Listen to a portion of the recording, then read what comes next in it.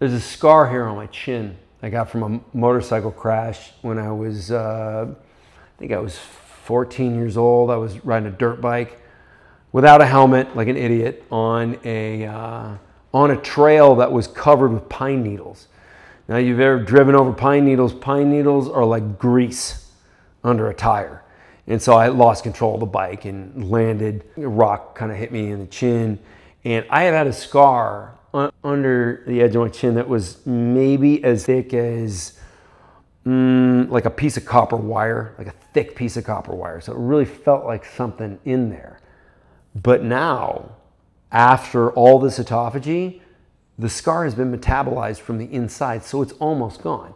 My fraternity letters were branded in my arm when I was 20, and you can barely see them now. Because now they were raised. I mean, this said Sigma Phi Epsilon very obviously. You can barely see it now because from the inside, the body has been metabolizing these old cells.